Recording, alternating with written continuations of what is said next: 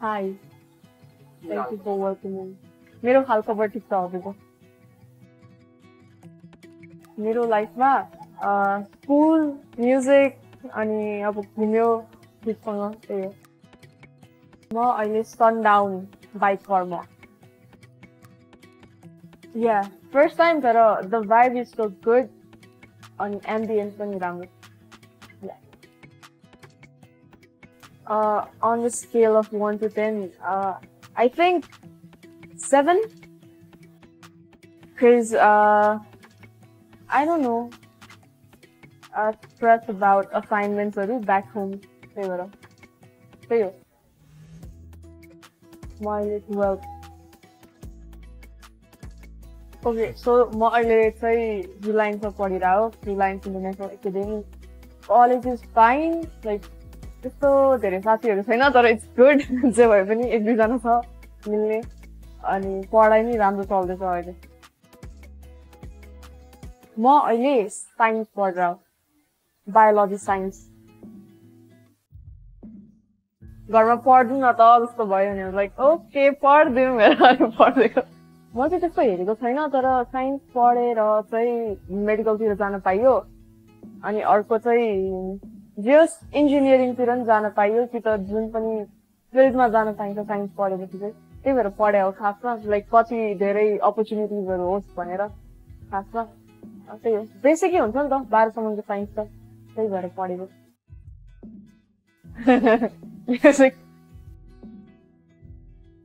obsessed with my friend right now अहिले त because like तिनीहरू वरिपरि हुँदाखेरि छुट्टै रमाइलो हुन्छ I feel some kind of joy सँगै हुँदाखेरि so yeah my friends so मैले synchronous लाई भेटेको चाहिँ it's like कति भयो more than 2 years अनि तर अहिले आएर चाहिँ they're more like family than friends अनि सँगै हुँदाखेरि चाहिँ we talk about a lot of things जस्तो कि अब कहिलेकाहीँ केही भइरहेको हुन्छ ओ मेरोमा त यस्तो भयो गरेर बोलिरहेको हुन्छ कि त उनीहरू नि म्युजिकबाट हो नि त अनि त्यही भएर म्युजिकको कुरा नि भइरहेको हुन्छ नट ओन्ली सिङ्क्रोनस थ्रु चिनेको दुईजना अरू मान्छेहरू हुन्छ क्या प्रशान्त पिया र शाश्वत खड्का अनि so yeah there like family more than friends रमाइलो हुन्छ बिहान स्पेसिफिक छैन तर idiom they are more into idiom अनि अकुस्टिक्सहरू नि गरिरहेको हुन्छ The most exciting thing I've learned recently. अघि भर्खर आफ्नै त्यो कर्ड बजाउन सिक्ने त्यही हो त एक्साइटिङ कुरा त Saturday night कहाँ Sunday morning त स्कुलमा बिताउनु पर्यो नि त पहिला चाहिँ थिइन पहिला चाहिँ घर बसेर भ्यालोरेन्ट खेल्थेँ तर अहिले चाहिँ मैले भने नि ग्रुप छ सिन्क्रोनस अनि दुईजना तिनजना अरू मान्छेहरू उनीहरूले गर्दा चाहिँ अहिले त्यो हिँड्छु बाहिर धेरै कम्पेरिटिभली पहिला भन्दा my phone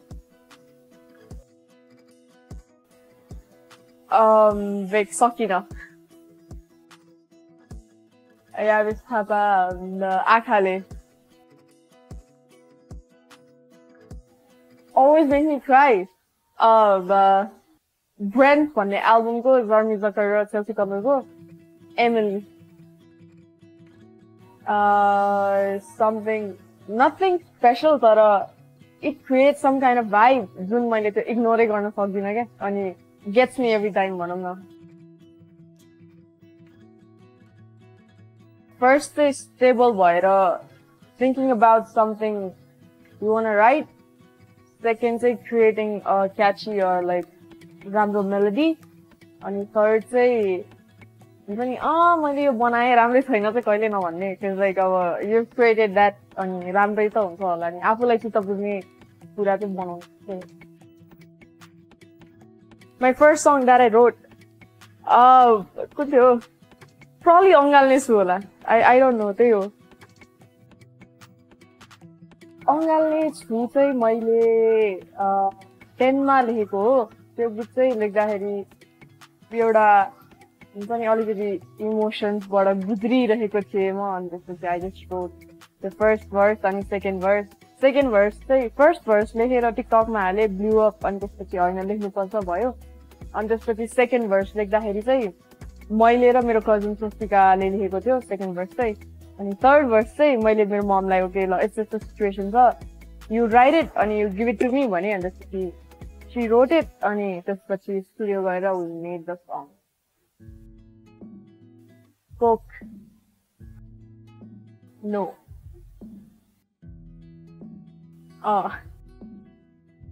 stranger things okay oh this के अरे त्यो मुभीको नाम चाहिँ खिचडी भन्ने होइन अनि के अरे द्याट चाहिँ इन्डियन मुभी अनि दामी studying sorry full time student being a procrastinator I guess मेरो बुवाले चाहिँ मलाई पहिला कुकु भनेर बोलाइसिन्थ्यो या त्यही हो ए प्रब्लम त्यो गाला अलिक रातो अनि यत्रो थियो त्यही भएर बच्चामा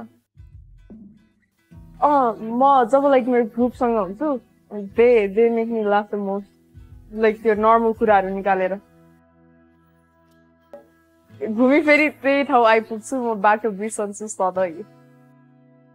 के सोचे त के भइदियो लाइक ओभरसाइज हुडिज अनि shirts I want to see myself doing great shows होइन ठाउँमा with like good audience त्यही हो I don't know doing my job doing my thing राम्रोसँग अनि being focused एउटा कुरालाई लिएर अनि making it to the top I guess त्यही हो मेरो लास्ट रिलिज रहर थियो रहर was a very fun project किनकि हामीले त्यो सर्टेन टाइम लाइक एकदम छिटो सिद्ध्याएको हो अनि स्टुडियो डेजहरू काउन्ट गर्दाखेरि नि कति 3-4 दिन मात्र थियो क्यारे 3 दिन होला लाइक एक दिन गयो अर्को फ्राइडे गयो स्कुल सिधै अनि फेरि गयो अनि वी वर डन त्यतिखेर अनि सुट पनि वी फिनिश एक दिनमा थ्याङ्क्स टु माई सिस्टर अनि मेरो साथी या रमाइलो थियो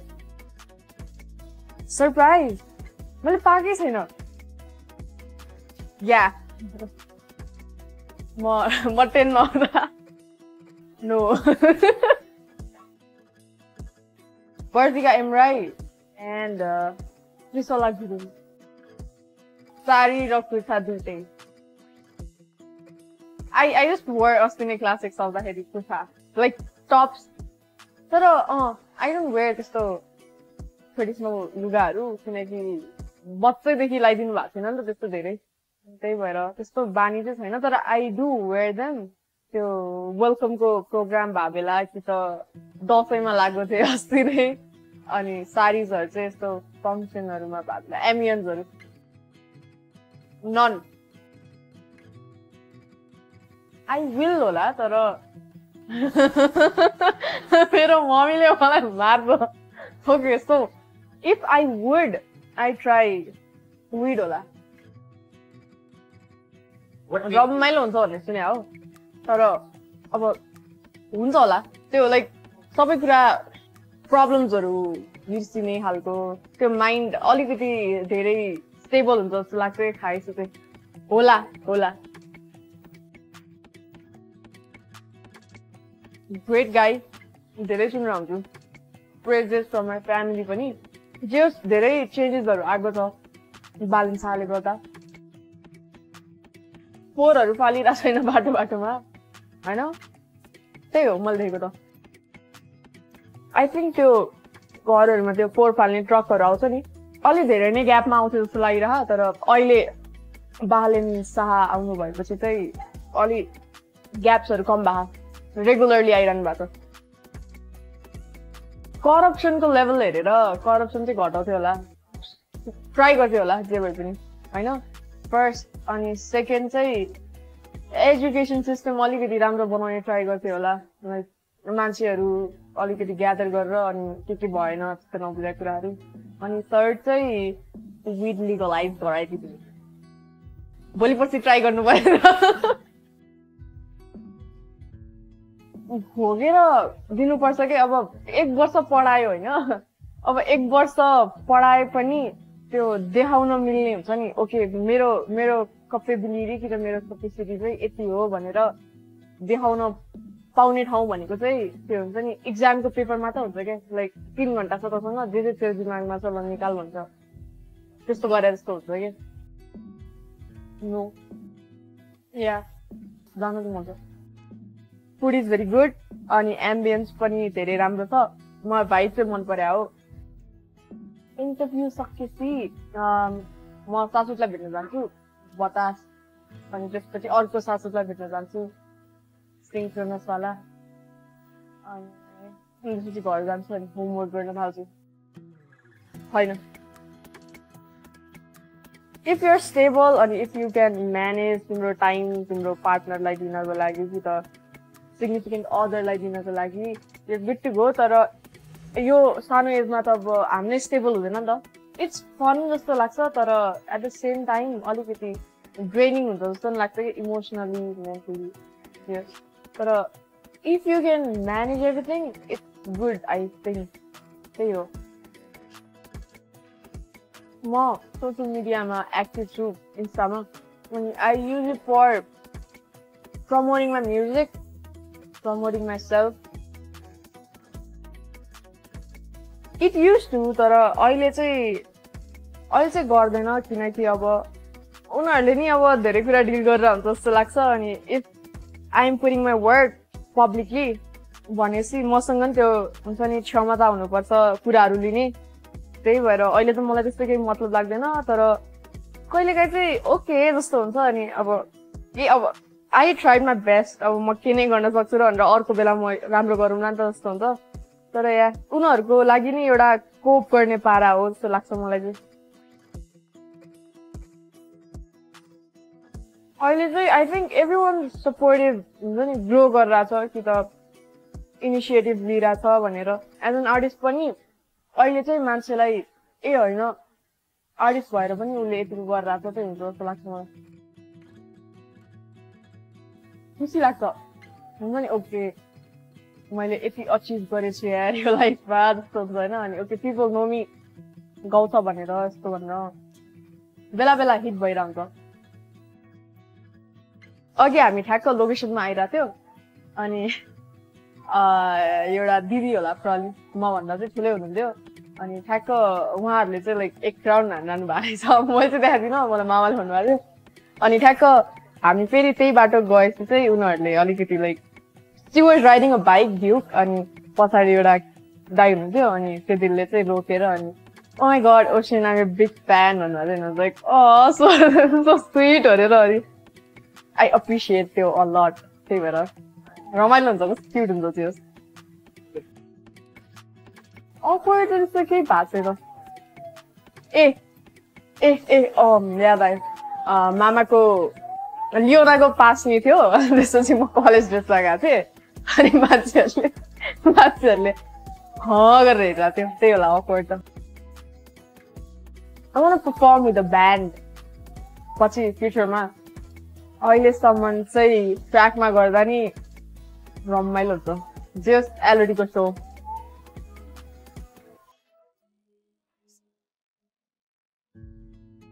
यस्तो हो खासमा मेरो चाहिँ बाबा आर्मी हो क्या अनि मेरो बाबाले चाहिँ हामी सानो मेरो र मेरो सिब्लिङ दाइ छ मेरो एउटा अनि दाइलाई लग्दाखेरि चाहिँ जहिले लाइक कपाल काट्ने बेला चाहिँ प्यारेकमा लग्थ्यो अनि ल जाने प्यारेक गर्थ्यो अनि प्यारेक गयो अनि दुइटैको कपाल लाइक म केटी भए पनि लाइक केही त्यस्तो हुँदैन थियो क्या अनि लग्यो दुइटैलाई अनि दुइटै लगेपछि ल आर्मी कट काटिदिनु भन्यो काटिदियो घर आउँदा कपाल सानो हुन्थ्यो अनि बच्चामा त्यसपछि चाहिँ त्यो छुटेपछि चाहिँ 1 to 3 सम्म चाहिँ मेरो कपाल कस्तो नराम्रो थियो अरे क्या पहिला लाइक पातलो थियो अरे क्या अनि त्यही भएर मेरो मम्मीले चाहिँ मलाई एउटा टोय स्टोर जस्तो हुन्थ्यो स्कुलकै साइडतिर लग्थ्यो अनि लगेपछि ल नानी हेर त कुन राम्रो लाग्यो तिमीलाई भन्थ्यो अनि यो भन्यो अनि भोलिपल्ट उठ्दा त कपालै हुँदैन थियो कि त्यही हो अनि अहिले चाहिँ त्यो अब चाहिँ पाल्छु म त्यही हो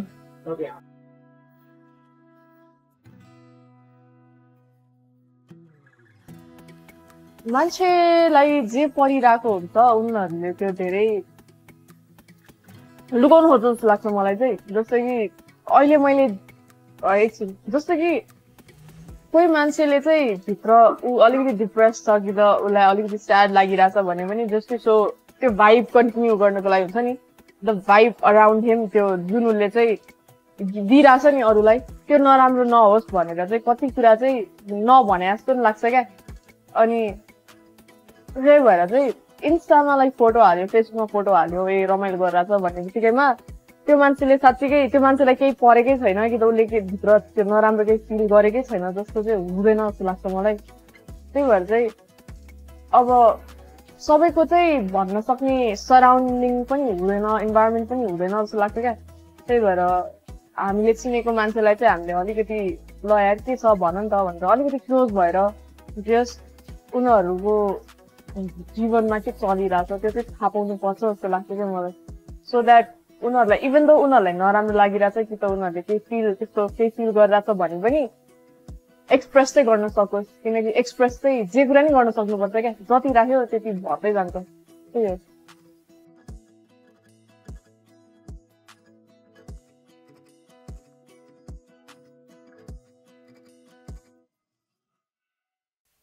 म्युजिक हेज नो ब्यारियर्स जस्तो लाग्छ मलाई चाहिँ। जस्तो कि फर इक्जाम्पल डेस्पासितो मलाई त केही थाहा छैन के भनेको तर स्टिल अब चलिरहेछ नि त। अनि एउटा अलि रमाइलो खालको कि त हुन्छ नि एउटा भाइब क्रिएट हान्नुपर्छ अनि त्यसपछि मान्छेले सुन्छ जस्तो लाग्छ कि मलाई चाहिँ। त्यो थाहा पाउनै पर्छ के भने बुझ्नै पर्छ भन्ने चाहिँ हुँदैन। त्यही भएर ल्याङ्ग्वेज जस्तो अफेक्ट गर्छ जस्तो लाग्दैन मलाई म्युजिकले।